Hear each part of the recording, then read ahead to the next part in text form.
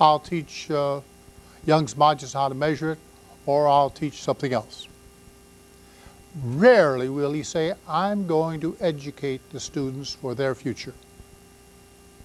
Now you may say in both the parable and that story that, of course, the bigger goal was always understood. But I doubt that you really believe it. Most of the time, people are so meshed in the details, they fail to see the bigger picture. It is the essence of bureaucracy. The bureaucrat does his job in front of his face the way he sees it. He does not see the larger function of the whole organization. It's very common. Well, systems engineering is the attempt to look at the whole as a whole at all times. That's what system engineering is. It's an attempt to look at the whole as a whole and not make these foolish mistakes of trying to think it's the details. Now, it's not easy to be a system engineer. It's very hard. But because system engineering is very popular, a large number of people have learned how to say the right words. But you're familiar with people who know how to tell you all about how to play tennis, but they themselves cannot play a good game. The same is system engineering. You don't pay attention to the person's words, you judge them by what they produce. And there are very few actual good system engineering, but there are a large number of people who can say all the words. So I claim to you the problem is very, very difficult. You know what you want to do perfectly well, but you cannot do it. And you may be surprised at this, so I'm going to turn right on a whole bunch of you. You know you're here to get an education. You know the people paying the bill, the teachers, and you yourselves all believe the education is going to do you some good in your future career. Otherwise, we wouldn't be doing it. You know it's an education. Nevertheless, every term you cram at the end of the term, you know that is counterproductive to your education. You know the same effort spent all along the way reasonably should be what you're doing, and cramming is counterproductive. It simply crams a bunch of stuff in which tends to fade out promptly. It's very poor policy. You know it, but you can't stop cramming. You try to get the grades term by term by term, course by course by course, without looking at the whole picture. Thus I say, you know what the system is trying to do, namely produce an educated person. But you cannot follow your own rules. You practice inefficient, counterproductive techniques which go against the system. That's why system engineering is so damnably hard. You may perfectly well know and believe, but you can't follow your own rules. That's the tough thing. System engineering is the attempt to keep at all times the larger goals in mind and to translate the local action into global actions. But there is not a single larger picture. It's one of the many troubles. Take, for example, I told you when I first got control of a digital computer at Bell Labs. I thought my task was to get the maximum number of computation done per day. What better? Keep the machine busy, get the numbers ground out, don't stall around, don't let my machine stand idle. My God, it's there to be used. After a while, it dawned on me that it was really important to do important computations, and non-important ones, it didn't matter. My problem was to find the important computations, those which would matter to Bell Labs, and to avoid those that would not. Now, I was in a research department, math department, so I naturally started in the math department. But I began to look at the research department. Well, now, if the research department were going to use a machine efficiently in those days, it gradually dawned on me the scientists had to ask the right questions. Otherwise, the problems are no good. How will I learn to write the right questions?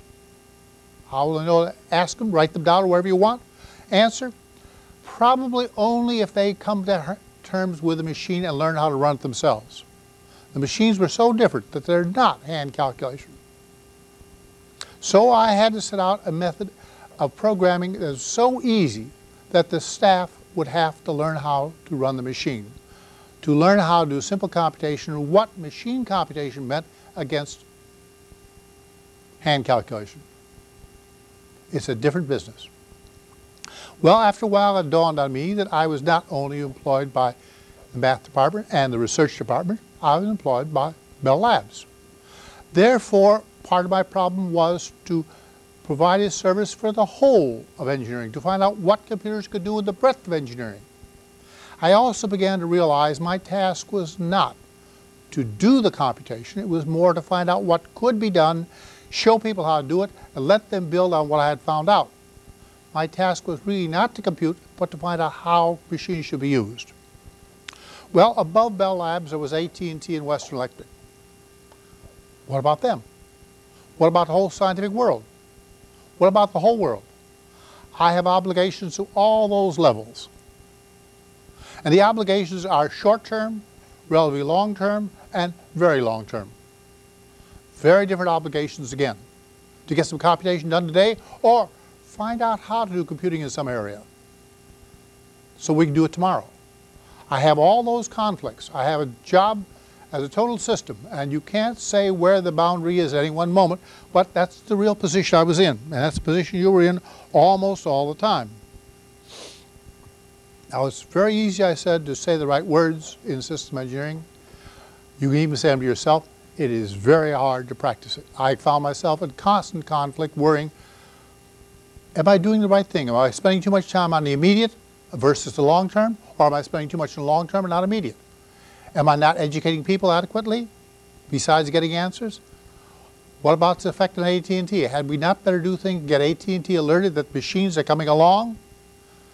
Have we not obligations in many other directions? I had to balance these things, and it was not an easy task. Now, the first rule of system engineering is one which you won't believe. If you optimize a component, you probably ruin the system's behavior. Now that sounds very strange. I've got a system, a whole bunch of components, I make one better, the system performance goes down. Since it's very hard to believe, I'll tell you a dramatic story with regard to the differential analyzer. I had inherited the differential analyzer. I'd gotten it because the original guy was so incompetent. I could bound to look better after he did it. And I did so well, we had so many problems that gradually we needed another machine. Both so we could couple the two together to get bigger problems done, and B, so we could do more problems, because we were now overloaded. Well, we couldn't buy them commercially because they weren't quite good enough, so we had to have more M9 gun directors condemned and built on the shop floor at Whippany. And I'm to go over and look at it in this acceptance test, so I'll move it over to my place. I get a friend of mine to look at the system with me, and I try first the well-known equation, y of 0 equals 1, y prime of 0 equals 0, whose solution you know is the sine. And the derivative is the cosine. If you plot the sine against the cosine, you should get a circle. And how well the circle closes on itself time after time after time tells you how accurate the machine is. Well, we patched up the first one, it doesn't run. Well, it must be one bad component someplace. We picked some other components, tried it again. Didn't work. After 2 or 3 tries, my friend admitted something was wrong. We called in the guys who assembled it, pointed out to them that something was wrong. They had to admit there was something wrong. And so my friend and I watched. And we finally got bored watching. We went to lunch. We came back from lunch. They had found the trouble. Yes, they had put in better amplifiers, much better amplifiers than the ones I had. What they had not done was put in adequate ground. What was happening is the leakage through the inadequate ground from one amplifier to another was wrecking the whole system. All they had to do was put in a really heavy copper bar, and then the thing ran. Now here's a machine where all the components are independent, and still improving a component ruined the system behavior. I know it sounds strange. You say, oh, that's a unique one. No, it's not. It's very, very common. It's very common that when you improve a component, the system goes to hell.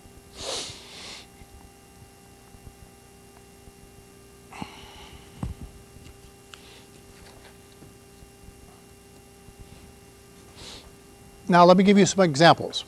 Again, take mathematical reform.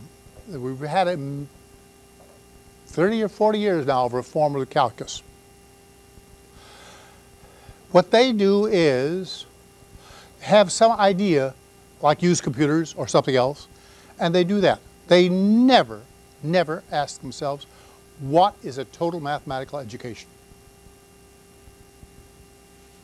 Now, to be mathematically sophisticated, you certainly ought to know math induction, and you ought to know complex numbers, and so on. But what happens in these things? In complex numbers, you meet them in high school algebra when you hit a quadratic. And then I say in holy dread, they are avoided. Calculus never mentions them. Geometry never mentions them. Until you come to linear algebra. And they're well into the thing when you suddenly hit complex eigenvalues and complex eigenvectors, you meet them again. Now you're facing two difficult concepts, complex numbers and eigenvalues and eigenvectors. And is it a wonder that the students go to park and don't know what's going on? No. You never try to teach two complicated things at one time. But there they do, because they did not stop and think. Yes, we must deliberately give the reinforcements steadily on complex numbers so when we come to this point, they will understand them. The same thing happens in math induction.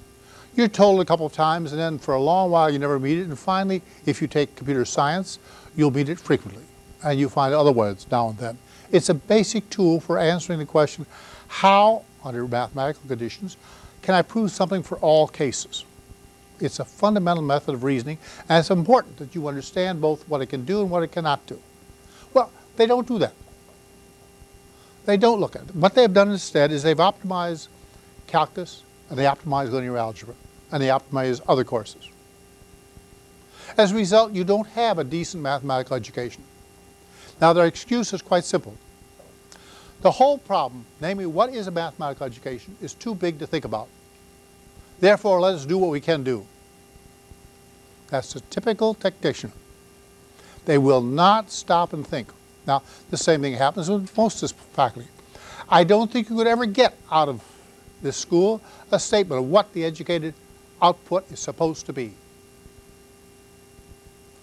If we don't know what the output is supposed to be, how the hell are we supposed to do a good job? With difficulty. This is one, again, example of the failure to look at the system and the consequent trouble. So I began to think about the history of systems engineering. The earliest example I know is between 12 and 1400 in the arsenal at Venice.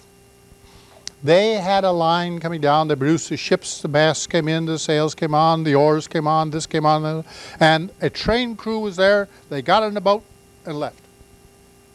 It's an early example of just in time. Just in time the mast was there, just in time the sail was there, just in time the oars were there, just in time the train crew was there. That is an example of systems engineering. They knew the system, they knew the problem, and they looked at the whole problem. How do I keep a fleet going? It's more common now, but that's the first one I could find in history. Now you may say that the railroads were systems. Yes, but that does not mean, I think, that you can look and say the guys who built the railroads understood the system.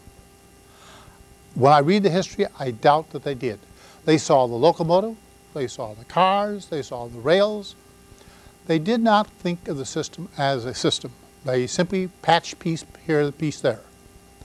The first real system engineering that arose in large in modern times is the telephone company. They were in a very funny position. They not only designed and through Western Electric manufactured, but they operated it. Now there's a big difference between making something and selling to somebody else and running it yourself. A tremendous difference. Suddenly reliability and other things and maintainability become very, very large because you're going to have to do it. And since it's the same organization, it enters into design. Now I have to tell you something about the telephone business that probably never occurred to you. It's called the diseconomy of scale. You're used to the economy of scale.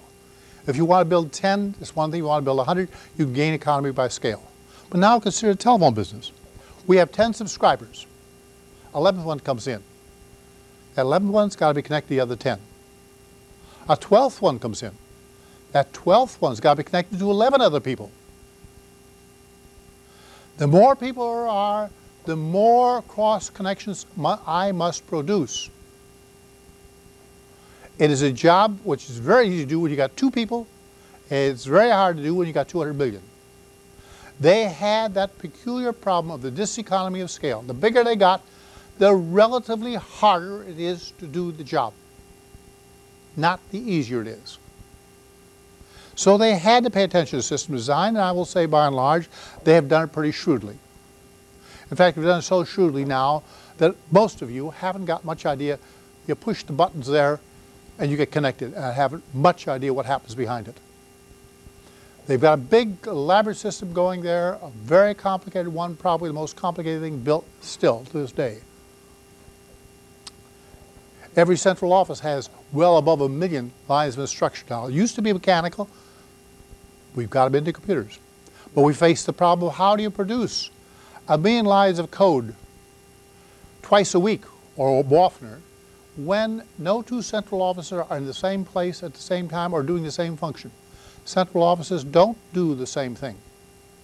Some of them have different calling habits. Ones in cities, you have different calling habits than you have in the country. You have different design criteria to meet, and therefore the software must be different. They face these problems, and by and large, as you know, it works. It works better in electric distribution because when the power fails, you grab the telephone and suppose you can call up and tell them, hey, the power's out. You'd think it would be the other way around, wouldn't you? But nope, that's the way it goes. It's pretty good. Now, I don't pretend to answer the question how it was that I, who was a classically trained pure mathematician, became a systems engineer. But I can give you some episodes along the way. As a junior, when I went to Chicago, Robert Hutchins, the radical president of Chicago, was in charge. And the rule was you got a degree when you passed 9 courses in your major field and 6 in the minor. It didn't matter what grade you got along the way, you had to know the stuff at the end of your senior year. You had to know the 9 course of mathematics. Well, that makes you study a little differently. When you are told you're not passing course by course, you're going to know the whole as a whole on an exam then, and your minor field, you're going to know the whole as a whole there. It makes you think a little different. It makes you study different.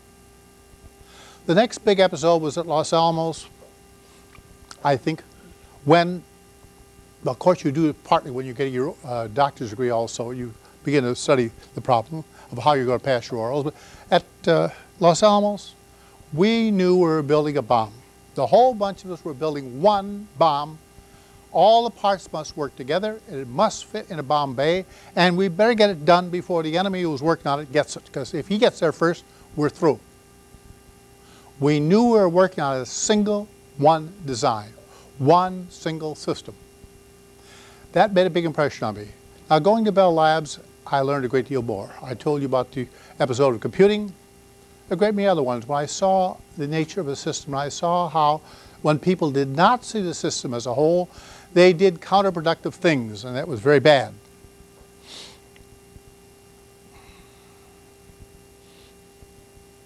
I met them in Nike missiles. I saw again and again, we were designing systems. I'll come back to them a little later.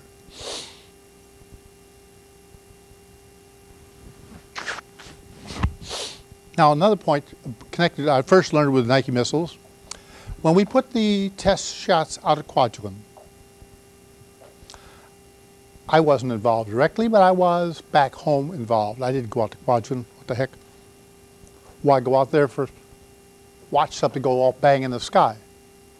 I found that there were field changes going out even as we were installing the plant to do the job. I didn't really realize how much a system is constantly being adjusted and changed and fitted here, there, and yon, and how field changes keep coming in. Even after a thing is accepted sometimes, further field changes come through. It made me think a lot. Now, I'll come up with a second criteria. Part of a system engineering job is to prepare for changes so that when they occur, you can make them gracefully. Furthermore, if you do it that way, even as you're doing your research and developing the thing, when you get new ideas, if you've built it flexibly, you can. This flexibility I didn't appreciate for a long while, but gradually came to realization. That's why in electrical engineering you draw black boxes. Then to some extent you can modify black boxes without affecting the whole system, but you also cannot. I saw that when doing calculation for people. Arguments like, look, there's no use putting a wide bandwidth processing circuit here when back there your radar data hasn't got that bandwidth. Or those servers haven't got the bandwidth, there's no use providing that bandwidth. A little bit more, yes, but 10 times as much, forget it. We have to look at how the flow of the information goes through, how much information is there, how will it be used. We have to think about these things carefully and not over-design one part and under-design another. So I began to understand these things from experience. Now I got another rule. The closer you hit design conditions, the worse it overload. To take the extreme example, think of a bridge built to support 30 tons, exactly 30 tons, optimally designed. Well, 30 tons and 1 pound, and it falls down. Take a central office. We optimally design it for the maximum load. What happens when you exceed load? The whole thing is going crashing down. You get practically nothing through it.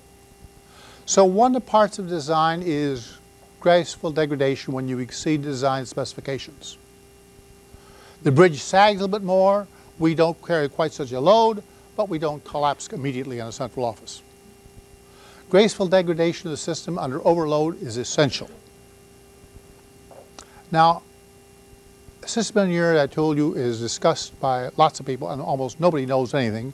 But there is a set of notes written by my friend Bob Westerman, which was never published, but which I have a copy, and I've used parts of it. And he's the only guy I really think understands system engineering very well. And it's called One Man Systems Engineering, written back in '75, so this is 20 years ago. If I take the titles only, One Man System Engineering, what is systems engineering? On the objective, what does a system engineer do? The framework of systems engineering, organization of systems engineering, objectives and policy makers, on the methodology of system engineering, evaluation and common or uncommon sense, and the ending, envoy. Now, he believes that the group is the basis for system engineering. I had, when I was working with computers, essentially do single-handed. There weren't people around in my location. There were people spread around the United States, and we got together in technical meetings. But fundamentally, there weren't people who understood about computing, and I had to do system engineering by myself. And I ran into a lot of troubles. It's hard to do it. But I tend to be more than he does. But he had bigger problems, and he did not only military jobs, but Bell Lab jobs. He did a lot of them. He believes that specialists brought together to form a team is the basis. But he also maintains that unless you let them go back to their specialty to keep their talents sharpened up, it will fail. And he apparently went through a period when, because he was part of a team who could solve all kinds of problems, they were constantly asked to put out fires, and they couldn't maintain their skills. So one of the things about system engineering is that the people with various skills must be given free time now and then to go back and sharpen up their skills in their various technical areas. They cannot be kept on a systems job one after another. They will lose their underlying skill. But management won't appreciate that point at all. They've got another crisis. Now, we believe that the system engineering job is never done. One reason is the presence of a solution changes the problem. And to give you my favorite example, I came to the belief that what I should provide in computing service was regular, reliable service, and particularly short times for debugging programs. In those days, you put the program on a machine, and you got the answer back. Now you have terminals, which does the same trick that I wanted to do. So I set aside an hour in the morning and an hour in the afternoon for short problems, up to 3 minutes. And if you ran 5 minutes, all right, but above that, off. No matter how much you say, I'll have the answer in 2 minutes more, forget it. Well, what some people did with 10-minute problems, they broke in 3 parts. They did 1/3, somebody else, they walked out of the office, computer room, somebody else came in with the next piece, somebody came with the next piece, and bingo, they got the thing done. At a far greater workload on me, they were optimizing their personal production. My problem was to optimize the production of Bell Laboratories. And one of the first things you find out in system engineering is this classical conflict. The individual's idea of what they want individually and what you're trying to do, the system as a whole, comes head-on in conflict. And when you change the rules to design for our system optimization as a whole, they change their strategy for optimization in the small. For example, take how much you people have changed your plans as various rules for selection have been made. When management changes a rule for promotion, you change your behavior to fit. Not that you think that it will do best for the company as a whole or the organization, you think it's best for you. You continue trying to optimize your best response to the system every time the system changes. Therefore, system engineering job is never done. The moment you put in a new system, that people react differently. And so you got to design again. Second place, what happens is you design, you evaluate, you don't like it, you come back and you go around the circle, design, evaluation, quite happily, until somebody says, hey, we got to have a product. And some people with more nerve than mathematicians says, that's the deadline, we're starting this building tomorrow. And so you commit yourself to a design which you think that if you were left another 6 months, you could do better. It's not surprising, therefore, the product when it's finally produced is not optimal. The design, evaluation, and modification cycle is broken somewhere because it has to be. Mathematicians like me and the math department wouldn't have had the nerve to do it. Engineers are needed to stop the process and get it on the track. It's a very hard thing to do. Now, Westerman believes, as I do, that the client has some knowledge of the symptoms of his trouble, but he doesn't know the cause, probably. Your problem is to find out why he has the symptoms. Your problem is the same as the doctor's. You go to the doctor with a runny nose. The doctor's problem is to find out why. He can give you something to stop the runny nose, but that's not the problem. Now, the customer is suffering and wants relief. And he wants a relief immediately from his symptoms. But you know you'd better find out what the cause is. So you cure the cause and not the symptoms. Well, this starts very beginning, the trouble with the customer and the system engineer. Now, the system engineer has got some rights, but the customer has also. The customer, after all, is a man who is suffering. He wants relief now. He wants a missile tomorrow to shoot down those damn planes that come over. He doesn't want something designed 47 weeks. So he is likely to be quite demanding. Let's have action now. Never mind all this analysis. Get me a solution. And the system engineer is in the position of the doctor to say, yeah, this guy knows the symptoms, but he doesn't know the cause. He doesn't really understand this problem.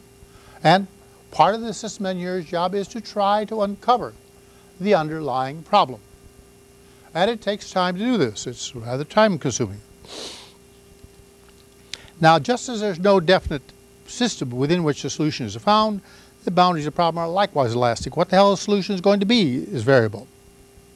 And I suppose the heart of system engineering is the acceptance that there is neither a definite problem nor a definite solution. There just isn't the thing which you were taught in school, definite problem, definite answer. The answer is 6. No. Now, can the schools do anything about the fact that they teach you no systems engineering worth mentioning? The answer is, I think, no. Attractive as the idea is of a laboratory course in system engineering, it can't be done. For example, consider my problem at Bell Labs in computing. I had to know the kind of people who were in physics, who I was going to educate. How educated were they? How much were they willing to learn computing? How could I lure them into it? I had to understand, as it went out, the kind of people who were going to do what kind of jobs. I had to understand the ethos of the whole organization. How much duress can you apply in the organization, and how much must be by consent. There's an enormous amount of difficulty, and until you understand those elastic boundary conditions, the people are going to do the job in the field. It's all very well to design something in the laboratory, which works beautifully under laboratory conditions with laboratory maintenance, but out in the field in real work conditions, it goes to hell rapidly. Because the people out in the field are in a hurry, they're under difficult conditions, and they aren't well trained. Well, I've watched it happen to many more companies than mine, because I didn't see it happen very often in Bell Labs, but I saw it happen elsewhere, where what worked in the labs doesn't work in the field. The people are different. They've got different styles. They've got different habits. They've got different work conditions. And what you can get done can't. For example, in a high morale organization, people work overtime without fussing. In a low morale organization, they're in at 8, but they're already drinking coffee, and if they're going to quit at 5, at 4:30 they're already prepared to quit, to get ready to leave right at 5 o'clock. Well, in an emergency, they still do it. A high morale organization, they behave differently. They come in and buckle down and get the job done. Well, you have to understand, what is the organization that's going to maintain this stuff? How is it going to be done? These are not easily taught in a lab class. Furthermore, the university doesn't have the faculty to do it, so I don't think it can be done. I think it has to be done the way Westerman said. You take people into a systems group, they live with the systems group, they learn by osmosis, and also, he believes, which is hard to do, you throw the older people out of the systems group to make room for the young. Now, somebody who's been in a systems group for some years is still doing fairly well, doesn't like being thrown out to take some young punk in who doesn't know. But you've got to do that. You've got to get rid of the older guys and get into the younger ones and keep the system going. You learn it by osmosis, by doing. Many a job you learn by doing, like bicycle riding, you learn by doing. You learn system engineering by doing, and I don't think there's any other way you can learn it. Much as I'm preaching to you now, it's a very hard business to learn. Now, if you look back at these lectures, I maintain that a fair amount has been this way. Oops. I seem to be a dedicated systems engineer. I seem to look at the system as a whole. I say I can't account for why I did it, but there I am. And these notes have been an attempt to show you the bigger system all the way along the way as best I could, but I really can't. You have to experience to know it. System engineering, if you don't mind the expression, is like sex. You can take a boy of 14 and let him read all the books you want. He isn't going to know what sex is. And when he has some experience, he still may not know what happened. Even if you take a person through a systems design, it may not be that they ever really understood what happened. But the only hope, I think, is to give them direct hands-on experience to find out. I don't think you can learn it from reading books anymore. You can learn sex from books. Yeah, you can learn something about sex, but you really won't learn what it is. Now, let me close with some observation about this business.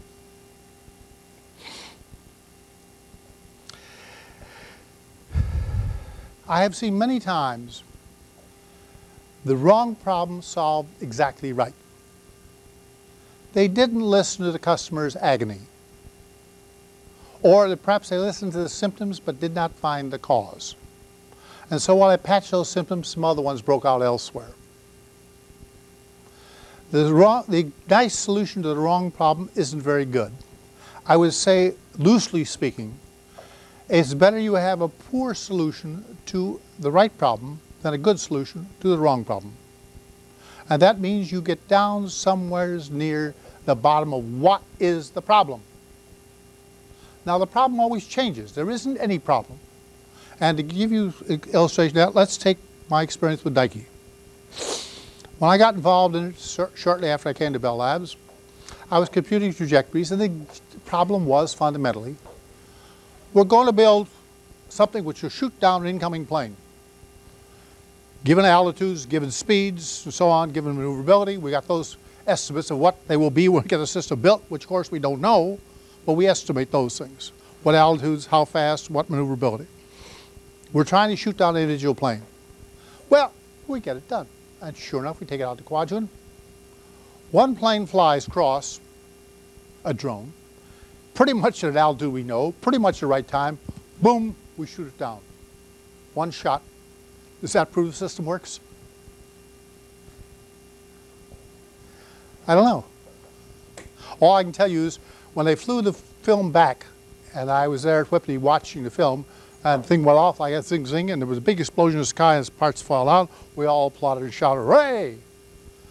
But one single shot, no one was coming by. How good was the test? It wasn't much. Well, let's go on. We now come to, shall we say, the defense of cities. How many batteries around New York? How many around Podunk? And how do we coordinate them? Well, how do we coordinate them? We can't have each one operating independently because then 6 of them all aim for the same airplane and the other airplanes come through free. Clearly, we've got a totally different problem now of coordinating the guns around the city or on a ship or anyplace else. We've got to coordinate the group as a whole. It no longer becomes shooting down one airplane by one missile. It now becomes defense against a fleet of targets.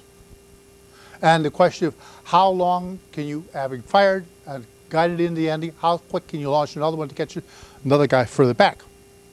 All these things have to enter into it. Well, we work on that for a while. We get that system going. So we have systems of missiles now. And now we come down, as I told you, the cities. What cities do you defend? Well, you think long enough, and you will say, we must leave no undefended target where he can do a great deal of damage. The enemy can do damage. We must make every bit of damage to the enemy equally painful to the enemy. That's what it really is. That's what the Nike missile is, an attempt. It's an attempt to make every possible target equally difficult to do us damage. More dangerous things to be lost, more it's defended. Something you don't matter, for example, a farm in Kansas, well, or if they destroy a farm in Kansas, you don't mind. If they destroy the capital of Washington, D.C., you do mind more. You defend according to the value you put on it, but you try to leave all targets equally defended. Now you see how enormous a difference that is from what we started out, namely to shoot down one plane. You see the solution, each stage brought the new problem. And that is the nature of systems engineering. It's never done. When you deliver the system and it's in action for a while, now the problem becomes deeper.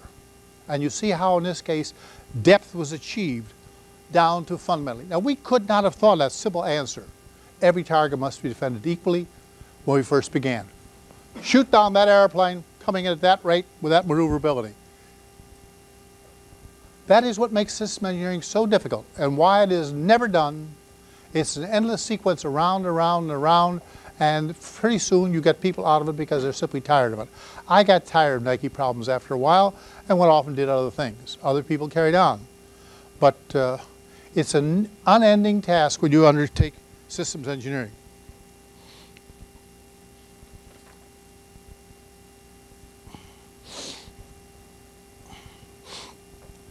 Let me say again, but I don't think I said well enough. It's the patient or the customer who has the agony. He's got the pain. You do have to listen to him, but you've got to also put more in. You must try to find the cause. Same as a doctor. The doctor may have a great deal of trouble, so he may for a while give you some drugs to alleviate the symptoms. But if he's a conscientious doctor, he just doesn't relieve the symptoms. He tries to find the cause and finally do something about it. So I have nothing against relieving the symptoms immediately if there's nothing else you can do. But that's not a systems engineering job. The systems engineering job is to find out what the nature of the problem is, and each time you get a solution, your understanding of the problem should be deeper. You go around again, this system is deeper still. It's a difficult problem. Now, if you come back to what my favorite one for the last, say, 18 years or so, what is the educated person? It's a changing thing in the first place. But it's very, very difficult to get anybody to say much about what is the target. The complaint is that we got a bunch of people who can't do this, this, and this. Yes, they can't read, they can't do this, that, and the other. We know all the complaints. We don't really have a clear picture of what we're trying to do. It's one thing in the telephone business, although even there it's a little difficult sometimes to decide between supplying service and cheap service. We've done several things which we know really are not popular. For example, in my mother's day, in my childhood, you picked up the phone, there was a lady out there. Number, please. And she did a lot of other things as well. You say, human being. Now you have great trouble in getting a human being on a telephone system. You punch buttons here, there, and yon, and it says, if you want one punch, if you want this punch button 1, if you want that punch button 2, and so on, bing, bing, bing. And half the time when you think you're getting a voice, you aren't. And that's not popular with people. People would like to have it, but that having real human beings there is very, very expensive. So what we have done, we've mechanized the thing, and we've produced a different kind of solution which isn't always popular. And in some corners of my mind, I wonder whether the telephone company has done the right thing, or whether it has gone too far automating and not enough, charge you a little bit more, but give you a little more human service. I want to close on that exact aspect. The trouble with system engineering is you are also required to think about the human beings. If you don't think about the human beings who are doing the job, it isn't going to run very well. My failure to notice when I put in the short test times that they were promptly going to change their strategies, I forgot the human beings were all eager to optimize their performance on their problem, and they didn't care one bit about the systems of how much computing was done for the whole of Bell Labs. My problem was the whole. Theirs was their individual one, and you will find throughout system engineering the conflict between the individual and the group. It's got to be solved. Now, solving group completely is not satisfactory because it turns out to be inhumane. You have to let the people get away with some things now and then. You have to let people